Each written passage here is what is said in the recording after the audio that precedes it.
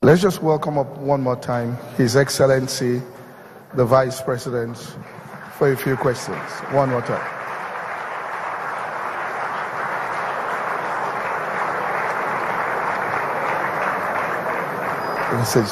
All right.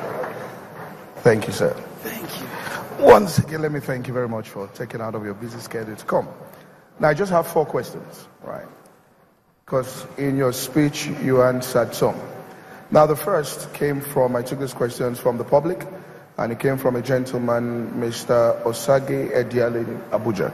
And his question is this: given the positive impact the recent intervention by the CBN have had on the forex market in terms of showing up and stabilizing the value of the naira, there are many industry watchers who feel that the economic hardship occasioned by the naira's free fall could have been mitigated if the CBN had deployed its current strategy much earlier in the life cycle of the crisis. Well, first, let me say that there were difficulties with even doing what the CBN is doing at the moment. At the time when the crisis started, what of course happened was that we were losing almost 1 million barrels of oil every day. So in effect, almost 60% of foreign exchange revenues were lost. So we're at a point where all our revenues and our main source of revenues is oil. So if you are losing 60% of that revenue, obviously what would happen is that you would not have enough dollars, and if you don't have enough dollars, then you need more naira to buy the scarce dollars. So that's what happened then. But things have improved relatively, especially this year, and of course a lot of that has had to do with the relative calm in the Niger Delta, and the fact that the people in the Niger Delta also feel the need to engage and also feel the need to resolve some of these issues so that there can be, so we can actually experience, growth, and we can actually experience some peace, and the economy can grow, not just Nigerian economy, but everywhere as well. So I think that the major problem is that now we have a little more money than a year ago, because our revenues have certainly gone up. Yes, especially foreign exchange. Okay. The second one comes from Mrs. Yetunde Anibaba, and she says there are claims from different quarters that the Nigerian economy is at least gradually crawling out of recession. Now her question is, has anything changed in the fundamentals to warrant this, and what has changed, and how do we intend to sustain it? Yes, I think we're seeing, as I said today, light at the end of the tunnel, and I'm not in a position to make any kind of predictions, but I want to say that there certainly is light at the end of the tunnel. And what has changed? Well, first, a lot of the macroeconomic type actions that we think are important are being taken.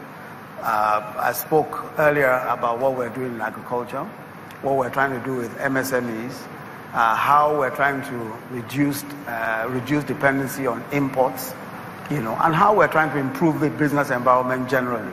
We think that a combination of all of these macroeconomic factors, when they come together and come into play, things will certainly improve. And of course, foreign exchange revenues are a bit better now. Relative peace in the Niger Delta has also assured that there will be more investments in the oil sector. As I had said earlier, a lot of the international oil companies are investing more, and they are more bullish about the Nigerian oil sector, and for the simple reason that there's relative peace in the Niger Delta. So a combination of factors, is making life easier. And of course, we're also doing a lot in terms of savings. We're very concerned about costs, and we're working very hard on costs, and I'm sure you heard quite a few of what we're trying to do on cost reduction and all that, and trying to generally manage the situation. So we think that with prudent management, with the kinds of macroeconomic policies, with aligning our fiscal and monetary policies properly, and of course with steady revenues, steady foreign exchange revenues. Of course, another issue, of course, is generally other sources of revenue, and we're trying to work hard on that. For example, tax revenues. Our tax revenues are abysmally low. People have suggested, why don't you just increase taxes? Why don't you increase VAT from 5%? Our VAT is one of the lowest anywhere with comparable countries. And our tax to GDP is probably one of the lowest in the world also. But we think that our problem is really one of collection of taxes, because we are doing, I think, something in the order of about 12% in terms of collection. So we don't even need to increase taxes immediately. What we need to do is to effectively collect taxes. And we're trying to work with the FIRS on that, so we can collect taxes. Yeah. All right. This one is on anti-corruption. Yes. And it's a gentleman who lives in the United States, Mr. Kundayo Awe. He says, the present administration's war against corruption is viewed as being one-sided and directed at the opposition, while corruption of those on the side of the administration is perceived to be overlooked. What is the administration doing to sustain its credibility in this regard? Well, I don't agree that the anti-corruption war is one-sided. I don't agree.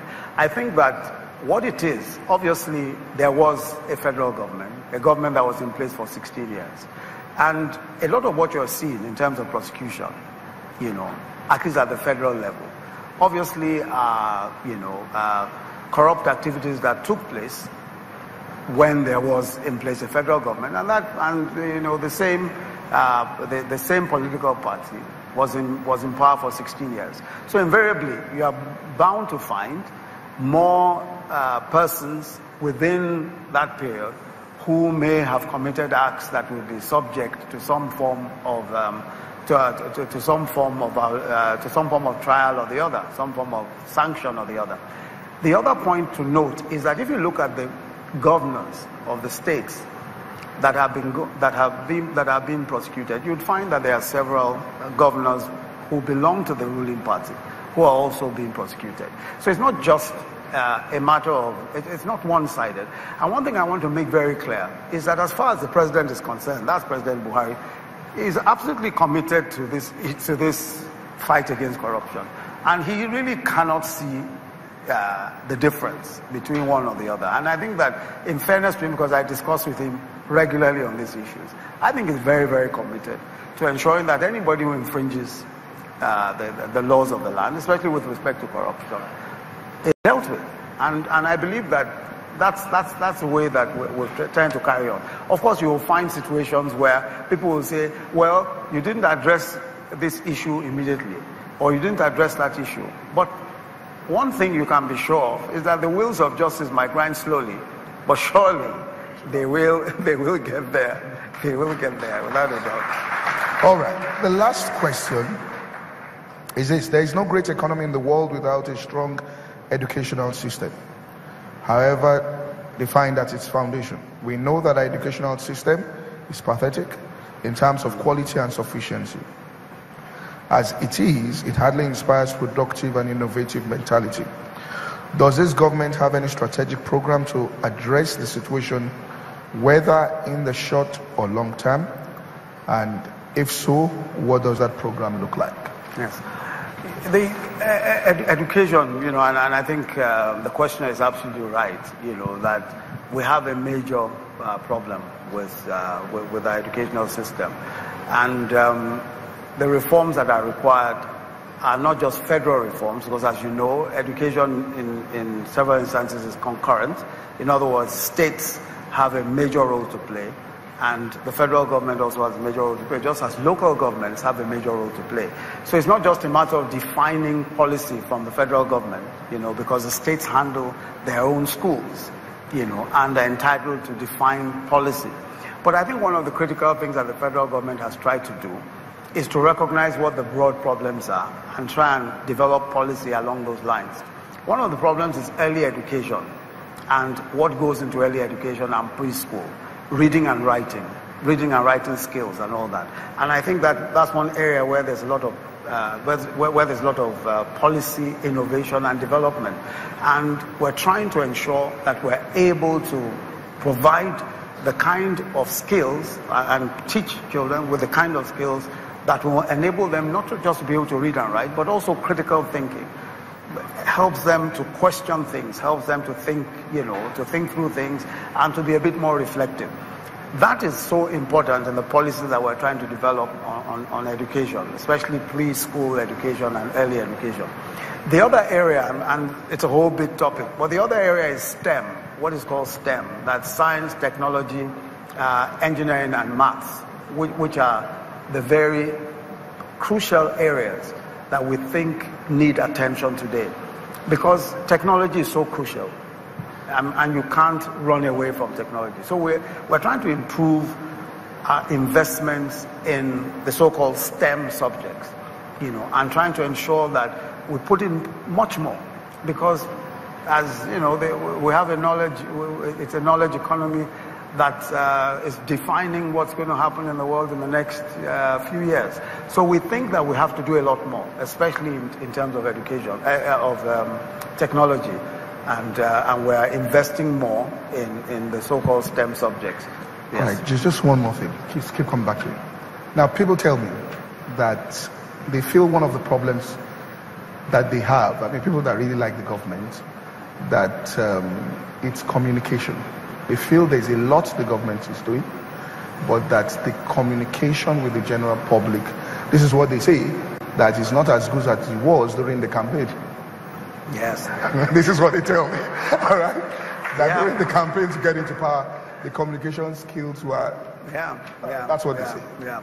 You're probably right. You're probably right. And I think that, they're probably right. The other thing, though, is that, when you're in government, I suppose one of the chief difficulties is that most people are not as happy with you as when you are campaigning. So even when you're communicating, people are not necessarily listening as closely as all of that. So I think that you're right, that we could do a lot more in terms of getting out our message. There's no question at all. And a lot has gone into thinking through that, and how can we engage more? How can we engage the public more? How can we answer the questions more? And how can we, generally get a two-way, conversation going with the public? And we're working on it. It's work in progress. We hope we'll be able to get there very soon, so that at least we're better at telling the Nigerian public what we're doing. But I agree with you, we could do a lot better. Let's put our hands together for the Vice President. Thank you very much.